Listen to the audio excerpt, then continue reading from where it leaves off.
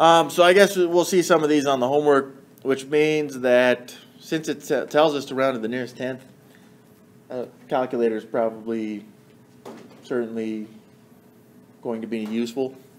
So this is f of 3, and it tells us what the f of x is. We're going to take the negative square root of 9, but now we're saying that x is this 3, and then we're going to add 25. So what does that give us? A negative square root.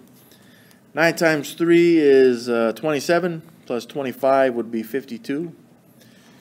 So in my calculator, I put a negative square root of 52, and it gives me f of 3 equals a negative 7 point, rounded to the 10th, 2.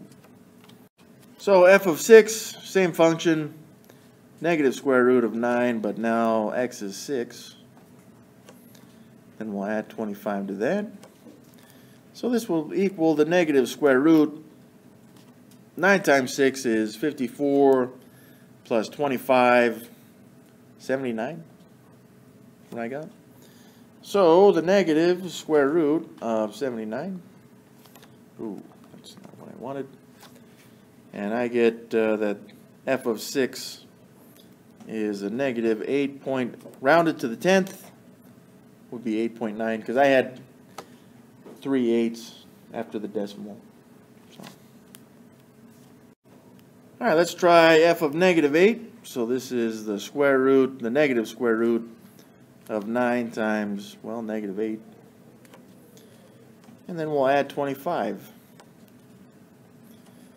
So it's a negative square root. 9 times negative 8 is negative 72. Plus 25 is 47. Negative 47. That's correct. So this one has no, and we have to be specific here, no real solution. Since there is no real solution, some of you guys intuitively know that that means that there is a non-real solution.